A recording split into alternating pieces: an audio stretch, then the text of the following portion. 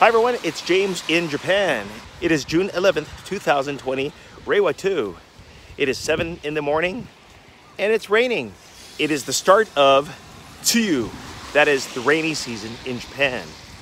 It's currently 22 degrees Celsius. It's going to rain every day from now on. And after that, the humidity, the mugginess, the craziness, it is going to feel so uncomfortable. Oh my God. As you can see, I'm not wearing a mask at the moment. Things are getting better here in Japan. I think some middle schools are going back to normal next week. They're having full day classes and many businesses have returned. Come on, dog. I'm out walking my dog. That's Honey. Look at all the grass. I wonder when the city workers are coming to cut this grass. Come on, Honey. You want to walk this way? No, she doesn't. Okay, let's go the other way.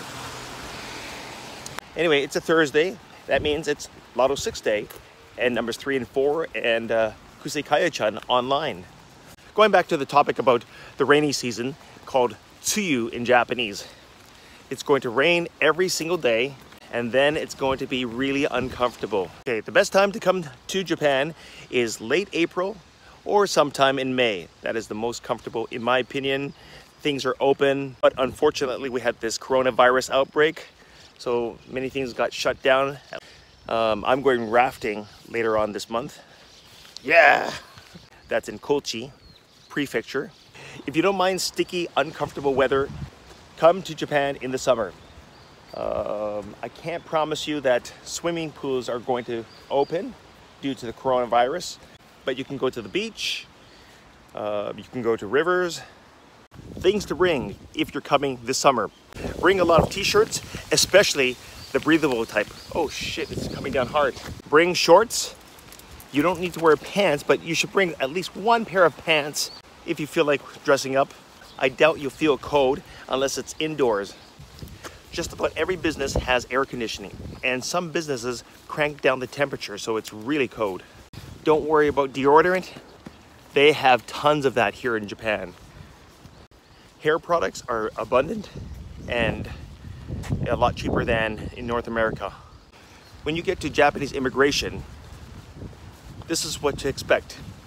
Long lines, very long lines, especially for foreigners. Anyone entering Japan without a Japanese visa or who isn't a Japanese citizen.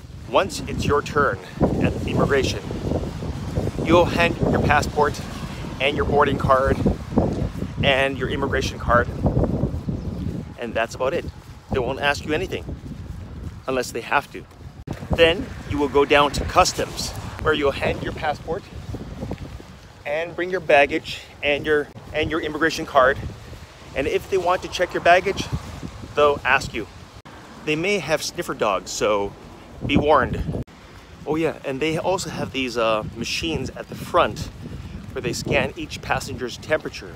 If your body temperature is high, you'll be flagged, especially during this coronavirus pandemic. Anyway, that's it for this video, guys. It's going to be a long and very hot summer. Thanks for watching, guys. Take care.